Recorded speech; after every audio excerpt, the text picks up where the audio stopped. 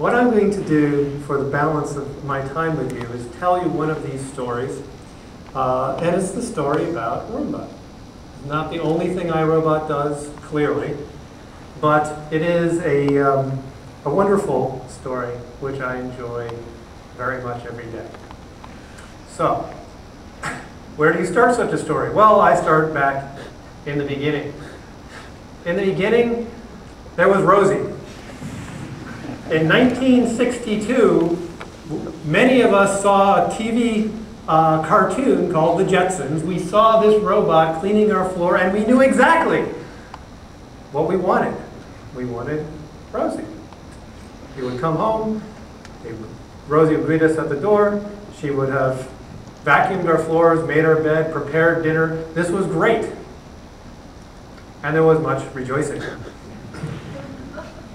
But then something less great happened. 28 years passed, and there was no Rosie.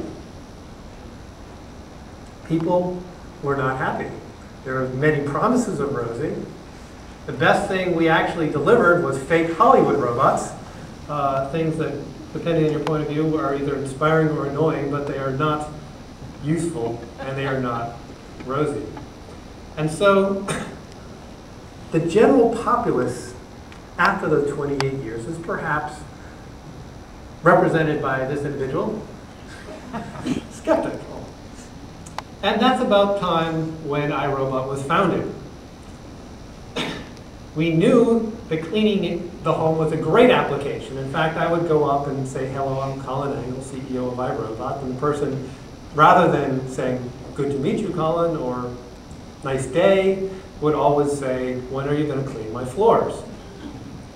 True story. I could bet on this and it would happen every time. Rosie is not a joke. But we didn't know how to clean. We didn't know how to manufacture. And we were unfundable and had no money. So, perfect time to start a company. Oh, I'm not sure why. We'll pass that. So, the 6 years passed based on those humble beginnings. And I'll remind you of 14 failed business models. We were not sitting around. And, but we did start to learn some things. And the first I will share with you is something I call the asymmetric strategic partnership. And this is a partnership where a big company that typically has money, has a channel to the marketplace, has a lot of knowledge about a marketplace, but for whatever reason believes that it is not innovative. It's a common paranoia of large companies. Looks and finds a small company, that's iRobot in this case, who thinks it has cool technology and believes itself to be innovative.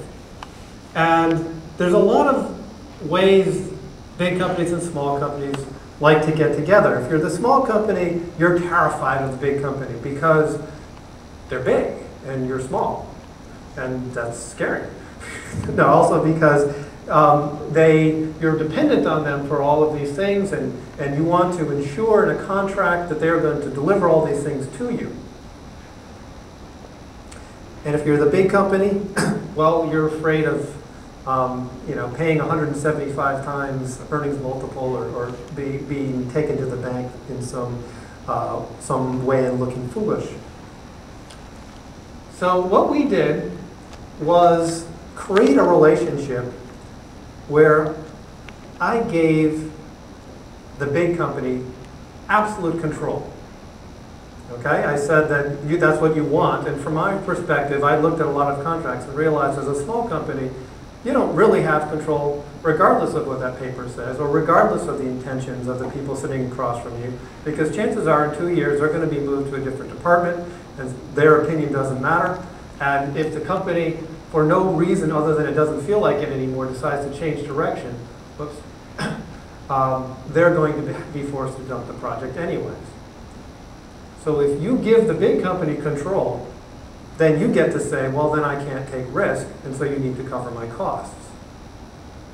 But you'll need to only cover my costs. I'm a government contractor. I fill out time cards. You don't have to pay me profit up front. And by not getting paid profit, I can make a claim to sharing the value that ultimately this partnership creates. And the big company likes that because if it doesn't work, what they're getting is very, very inexpensive, high-quality research. So, we've done this 6 times, and it figures very prominently in the Roomba story. First, we did it with SC Johnson Professional, and we were interested. They approached us because they wanted to create robots for industrial cleaning. Great idea. We created this robot here called the Auto Cleaner that you turn it on in a supermarket and it'll go find the dirty floor and go and clean it. We actually commercialized this product, partnered with Tennant and brought this product to market. And it was an interesting product, not ultimately successful, but not because of the product performance. But we knew how to clean. So iRobot had, with no outside funding, 3.5 years of elapsed time, become experts in the world of cleaning. The next asymmetric partnership we created was with Hasbro. You saw a little video of a baby doll and this Velociraptor. We worked with Hasbro for 3 years. And we learned about manufacturing. This is my... We also learned about cost. We had a profound culture change actually happen in the company through this time, and that was that when we made the baby doll, that was a very cool thing, an artificial life form that differed from most interactive toys, because rather than understanding how it was being played with by dictating how it should be played with, which is how most interactive toys work, my real baby, it would sense how you were playing with it, because it had sensors for rocking and the skin was responsive and so forth, and figure out how you were playing with it and sort of add magic to whatever that play pattern was. It was a very cool toy at the time. And our engineers were very, very proud of this. We had a lot of technology in it. And then when the opportunity to create the Velociraptor came along, I remember this very well. The team of engineers came up to me and said, "Colin, we don't want to do the Velociraptor." I said, "What do you mean? How can you say you don't want to build a robot dinosaur Velociraptor that stomps around and chomps things?" And it's like, come on. It's like, well, we already did animatronic life forms, and we don't think this is intellectually stimulating to us. Okay. They clearly had not bought into the make money part of that mission I described earlier, because hell, we had a Jurassic Park 3 tie-in. This was going to be great, and I pleaded with these guys, and ultimately they relented and worked on it. But that project ultimately was killed for cost by Hasbro, and the next project they developed and was green-lighted by Hasbro was ultimately killed, and the next, and the next, and the next. And we had a string of about 10 or 12 projects where we would come up with a great idea, propose it, only to see it die because it was $1 too expensive, because it was 25 cents too expensive. And a funny thing happened to the organization. We learned about the importance of price. And our engineers, instead of being on their high horse, this is below us, started to give each other props, and you could get street cred at iRobot by taking a nickel out of a motor driver circuit. And that was huge for us. That allowed us to bring some toys to market that actually made it to market, and it allowed us not only to learn about manufacturing, but learning about low-cost design.